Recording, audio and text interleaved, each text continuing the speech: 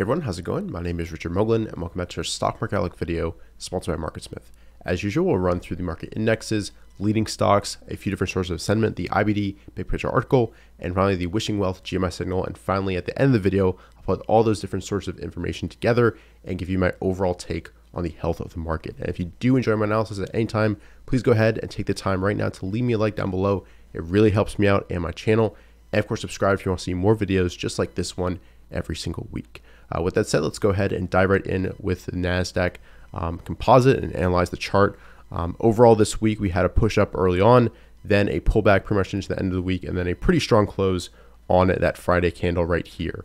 We are above a rising 21 EMA, so the kind of short term time frame is up, and we're back above that 50 SMA, and that's just starting to curl up under price a little bit, but we did get rejected at that kind of flatlining 200-day moving average. So at the moment, the shortest term trend is down over the past few days. We're above an intermediate trend, the 21 EMA, and we're kind of mixed on those longer term time frames, the 50 SMA and the 200 SMA. So we have to see whether this is just kind of a failed breakout and we kind of roll over, or we kind of rally here and continue to push up the right-hand side of this overall price base. Overall, to me, this pullback looks very constructive. If we go ahead and erase all these bars, you can see we were up basically 15 days in a row, and then we had 3 days of pullback, and people are already on Twitter saying the trend is over. So remember to put everything in perspective, and this is kind of natural consolidation, corrective activity after such a powerful move.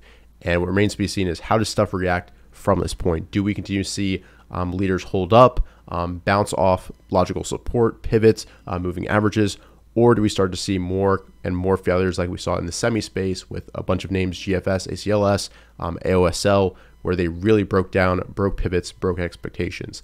That kind of feedback from the market is really what's going to determine what is the trend and are we still in a healthy uptrend. And I think it's important to keep in mind that even though semi names and more tech related names got hit reasonably hard late last week, the real leaders of this push up have been in the XLE sector, oil and gas, miners, materials. All those names continue to trend really nicely and continue to obviously move above those moving averages. So things are still acting pretty much fine. We did see a pullback late last week, but we'll just have to wait and see whether we get supported, add logical support here, and basically build out from here. I'd love to see a few more weeks of sideways consolidation and then a continued push through that 200 SMA. With that said, let's go on over to the S&P 500, which as usual has been a little bit stronger. You can see we're above that 200 SMA. We're above all the moving averages as of this moment, above the rising 21. The 50 SMA has started to curl up just a little bit, but we also got that kind of similar breakout failure, and we'll have to see whether we continue to build off this level and maybe go sideways a few days, push up, and just kind of build under this now pivot, which then I'd love to see us push up through and make our way back to all-time highs. But overall, the trend is up on most of the time frames on this index. Moving on to the IWO, the Russell 2000 Growth Index, you can see that we didn't quite make it to this 266.07 pivot. We got rejected from that point, but we're kind of pulling back to this area of potential support. We're above a rising 21 EMA. The 50 SMA is just starting to curl up under price. So if this can really get going, I think that would be very constructive. I'd love to see this break out through this level, 266.07, and make its way back towards that 200 SMA. The 250 level, I think, is a little bit critical here. And I think if this index can really get going, like I said, this would be really good for a lot of the growth names, which are usually those kind of lower market cap, mid cap names in this type of index. Looking at the Russell 2000 in general, this is just a little bit stronger. We managed to break out through this pivot, but once again, we got that same kind of failure, and now we're back right at this spot of consolidation. And this spot isn't just the pivot. You can see it's a low of this entire base. So I'd love to see us kind of break through that point and have that transition to being support, and then start to push and get our way back above the 200 SMA and make our way back up the right-hand side of this overall base. But overall, pivot failure here, but finding support at this logical spot. And we do have those moving averages starting to curl up under price. Moving on, we've got the FFTY, the Russell 2000 Growth Index. We found support on Friday at the 21 EMA here. 50 SMA is starting to curl up under price. And once again, we got that same kind of pivot failure at that same spot. And the 40 level on this chart is really that relevant spot where it's the low of this base as well as lining up with a few pivots within the overall chart. So once again, I love to see us kind of build out here, maybe go sideways for a few days, then push up on volume, get back above that 40 level and make our way up the right hand side and challenge at 200 SMA. But overall, the indexes are just kind of pulling back after a bunch of days up in a row. So once again, this looks completely normal. And now it's all about how does it react from this point? Do we kind of reconfirm to the upside, or do we continue to break expectations and break through those moving averages and logical areas of support? With that said, let's move on over to some growth leaders, because that's a great way to get a sense of how things are actually doing in the market. Sometimes the indexes kind of are skewed to those mega cap names, which we will go through: Apple, Amazon, all of those names. So let's go ahead and start out with Tesla, which is always good to analyze here. This is acting super strong, especially after, I don't know how many days up pretty much in a row, 13, 14, 15. And now we just have basically a 3, 4, 5% pullback here. And this day they reported the stock split, so we kind of got that gap up. I would have really liked to see that stock consolidate at that 1,000 level, form a handle, but now we're kind of getting two handles in one, and we've got to pivot right at this spot. So if this can hold this gap, I think that would be very constructive. But if not, it might need a few more weeks to set up. Maybe it pulls back all the way to 1,000 if we do undercut this low and pull back into this prior consolidation. But overall, acting pretty well within the stage one with a standard pivot of basically 1,200 here on Tesla. Great earnings, sales margins, all of that.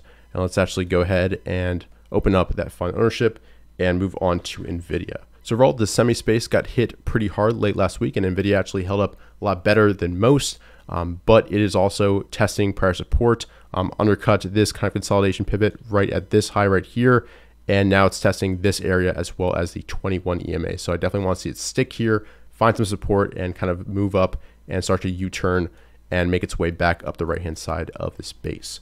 AMD got hit a lot harder, and many of the other names, which we'll go through, also got hit pretty hard. You can see we had a little bit of a downgrade, I believe, on this day, gap down and finished right at the lows, and then not much doing on Friday either. It really started with this downside reversal here on, that would have been Wednesday, taking out both sides of this range and closing right at the lows. It's almost like somebody knew that downgrade was happening. So once again, it's very important to pay attention to price action. And we also had a failure at this pivot right here. GFS, I know a lot of people are watching this name, myself included. This really kind of failed to break out, didn't fall through on this day right here. On this Wednesday, we had a big pullback to the 69.34 area, that prior pivot right here, and a nice reaction, great close. And then we really kind of defied expectations and had a big downside reversal on this day. Definitely you want to be stopped out. So even if you picked it at the lows here, you most likely were taken out here, and then basically fall through on Thursday and Friday all the way back to this prior pivot area. So definitely negative action here, and this is going to need a little bit of time before it resets. And right now it's just not a focus because of this really negative action. This looks like distribution to me, but it can always set back up. So I'll keep an eye on this one and just have it in my watch list and go through it pretty much every single day, every single week. AOSL also showed very similar action. Downside reversal here. This is actually a pretty cleaner chart. Downside reversal here, failing this pivot. I actually tried it a few times during these days. Got stopped out for small losses and protected myself from this major decline all the way back to that 50 SMA from all-time highs. Yeah, it doesn't look great right here and definitely needs a lot of time to reset. Also bringing up ACLS. This is another semi name that got hit pretty hard, negative action on Wednesday, Thursday, Friday, failing this pivot. So not really the type of action you want from a potential leading group. And usually when the semis are strong, tech is strong in general.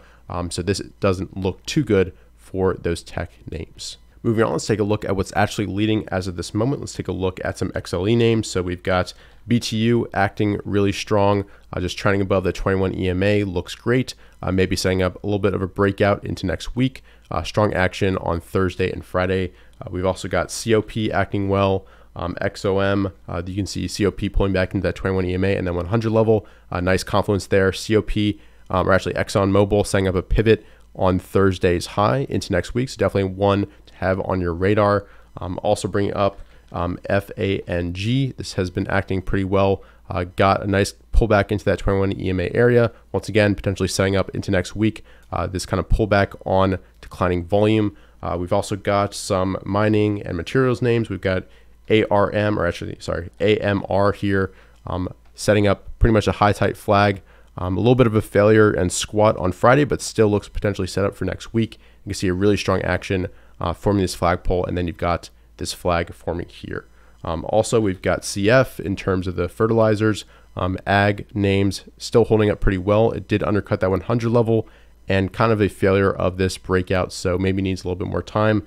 MOS within that same industry looks very similar, but so far these names are continuing to trend nicely above that 21 EMA. Also bringing up some defense names. I saw this from Matt trading Equilibrium on Twitter. Also saw these in my screens here. Looks pretty good. You've got a pivot at Thursday's high and this overall kind of flag type pattern. RTX is another name within this same kind of industry that's acting pretty well. You've got basically a DTL here right at that 100 level. So once again, nice confluence of the 21 EMA, DTL 100 level. You've got a couple of things going and just a nice trend above that 21 EMA. Moving on, we've got MP, and this has been super strong coming out of this cup and handle. You've also got some early entries potentially here as well as here. A little bit of a failure inside day and down on Friday, so it might need a little bit of rest, consolidation, but nice action above a rising 21 EMA. Also bringing up PSTG. This has been acting super strong after this gap up in the base, and it's right at that prior pivot. So I definitely want to see a respect that 35 level and basically reconfirm to the upside after pulling back on a declining volume and acting pretty constructive. Also bringing up some kind of cybersecurity names. These have been trending nicely. PanW, a leader within the space. CrowdStrike also acting pretty strong up the right-hand side, now back above a rising 21 and 50 SMA. But we've got that 200-day SMA test in store for us. So I definitely want to see maybe a slight pullback, consolidation, rest for a week or so, and then a pop through that on volume, really kind of showing that institutions are accumulating again. And I want to see them basically support the stock and give it the power it needs to move back up towards the right-hand side and into all-time highs. Also moving on, we've got SCDG representing these solar names here. Basically still building out this pivot, still on watch for next week. This stock has had quite wide ranges recently, so I'd love to see that tighten, maybe an inside day in the wick, and then a burst through that, breaking through the pivot. That would be the ideal scenario. And moving on, let's go ahead and cover some of the mega caps. Let's start with Apple, acting super strong after this push up here. It has pulled back for 3 straight days, but it's come back basically 3% of a 20% move. So keep everything in perspective, and it's back above a rising 21 and 50 SMA. Moving on, we've got, let's go to Amazon first here. Also a super powerful move off the bottom, pulling back into this prior pivot. So definitely a spot we want to see it stick. And it's got that 200 SMA to deal with right at this level as well. We've also got Google here. This has been pretty strong, pulling back into the 200 SMA. So definitely potentially a spot to enter next week through this DTL. And nice action on Friday, although on lower volume. We've also got Facebook. Let's bring up that chart here. This is also forming a similar structure, but we're below a declining 50 SMA in the context of a downtrend below a declining 200 SMA with a huge gap down on volume. So this one definitely not high up on my list to buy. We've also got Netflix in a similar situation, gap down here up against a declining 50 SMA. And you can see from this RS rating that's no longer a leader as of this moment. So that's pretty much it for those mega caps. And lastly, let's talk about bros here. This has been basically on my focus the past few weeks, but it's also pretty tough to trade. So you have to kind of look for intraday spots, and definitely negative action failed fall through on this day, and then big downside reversal here on this day, undercutting 60 and pulling back all the way to this prior basically DTL entry point. And this name definitely needs a little bit more time to kind of form up here, tighten, and just continue to build a spot within this overall institutional due diligence phase. So that's pretty much it for growth stock leaders. Let me know your thoughts down below on these names. And if there's a name that you think I should be paying attention to, drop it down below in the comment section as well. And while you're at it, if you haven't hit that like button and you're still watching at this point, definitely go ahead and take the time. It really helps me out and my channel, as I said before. And let's move on to sentiment. And moving on to sentiment, we saw a slight increase from 41% to about 43.7% on my Twitter surveys. Not much to say about that. But look at the name exposure index. We're still seeing a steady increase up to 79.72. So getting a little bit high actually on this metric. And on the put call ratio, let's go on over to that. We're showing an increase, which is good. We're climbing that wall of worry.